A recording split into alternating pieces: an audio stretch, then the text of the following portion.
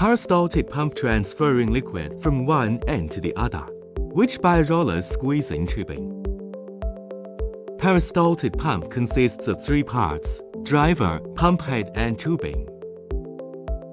The working principle is, place a tubing between the pressure block and the set of rotatable roller assembly. The motor drives the roller assembly to rotate. The rotating rollers cooperate with the fixed pressing block to squeeze the tubing one by one to form a vacuum in the tubing. The liquid is pumped in from one end and flows out from the other end. The liquid only contacts the pump tube during the whole process. The transmission process is clean and sanitary, effectively avoiding secondary pollution. The amount of liquid transmitted by a peristaltic pump per revolution constant.